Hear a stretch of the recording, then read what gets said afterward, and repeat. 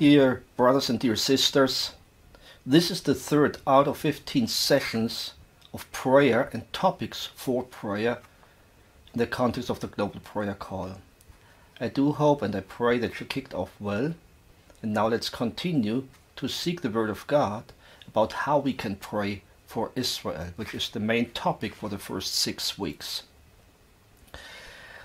The week number 3 topic is pray for the church to become a source of deep comfort for the Jewish people. It is out of this gratitude and of our humble compassion that we can pray for the third point, that the global Church of Jesus may become an abundant source of comfort for the Jewish people worldwide and for the people of Israel today in particular. The Bible gives Christians a very powerful calling and mandate to do exactly that. We read in Isaiah 40, the verses 1 and 2. Comfort ye, my people, says your God.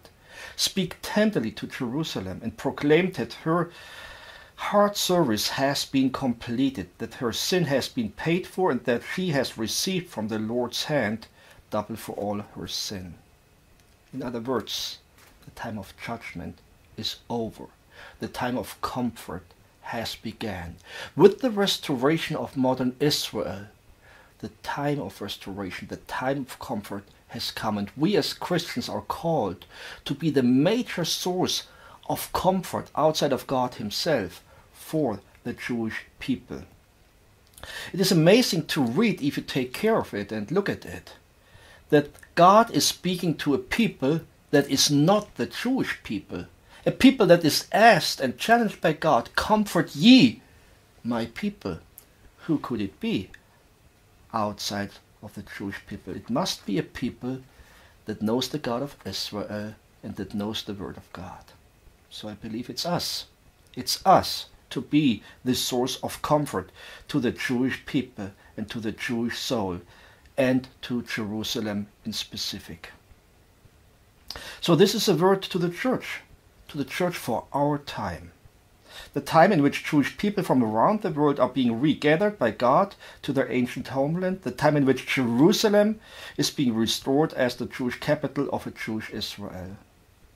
After the tragedy of the Holocaust just 70 years ago, comfort ye, my people, has become a word of commissioning for millions of Christians and hundreds of Christian ministries around the world. It was indeed the cornerstone of the ministry that I'm part of, Christians for Israel.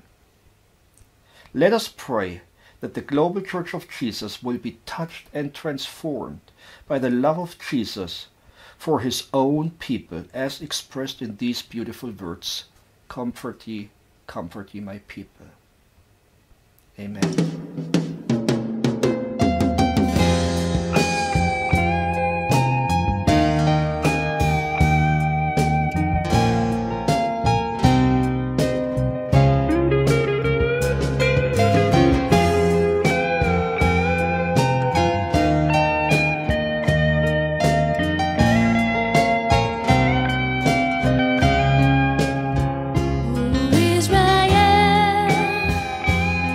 Precious people.